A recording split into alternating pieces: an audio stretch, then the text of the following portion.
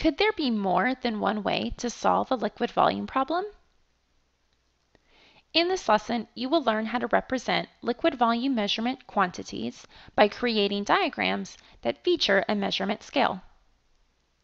Let's review. We use different tools and diagrams for different purposes when solving math problems. We will find some of these useful as we solve our word problems throughout this set of lessons. We have number lines, tables, bar diagrams, and tape diagrams. Many of these tools should look familiar. Okay, let's take a look at a real-world problem. Mrs. Spies poured 21 fluid ounces of water into a container. The container was then 3/4 full. What was the capacity of the container? Okay, let's zone in on the important information. We know that when she poured the 21 fluid ounces of water into the container, it wasn't completely full. It was only 3/4 of the way full. So the question wants us to figure out what was the capacity of the container. The capacity means how much it can hold when it's completely full. Okay, so I think I'm going to draw a diagram to help me better visualize and solve this problem. I'm going to pretend this was done in maybe a science class, and therefore I'm going to draw a beaker as my container. Most beakers have some sort of scale drawn on the side, so I'm going to do that as well. At the bottom of my scale, I'm going to put a 0, and at the top, I'm going to put the question mark because that's what I'm trying to figure out, the capacity. I'm going to make my scale into fourths, since when she poured in the 21 ounces, it was only 3/4 of the way full. Remember, the denominator tells me how many equal pieces total I have. So I know the first 3 boxes must total 21 fluid ounces, thanks to my problem. In order to figure out how much the entire container can hold, I first have to figure out how much each mark is worth on my scale. So before I go on, I want to clear up a common misunderstanding. Some students might think it doesn't matter what numbers are written next to each mark on my scale. Therefore, they think there could be a lot of answers because they can just figure out any numbers that add up to 21. So they might think that 0 plus 5 gets me to 5, and 5 plus 12 gets me to 17, and then 17 plus 4, oh, I got to 21, so that should work. If a student did this, this would be very wrong. Because fractions are a part of a whole and are therefore equal pieces of that whole, we must skip count by the same number each time we move up our scale. So going back to our drawing, I need to think about what number, if I add it to itself 3 times, will equal 21 fluid ounces. Or I can even think of it as 21 divided by the 3 equal sections equals 7.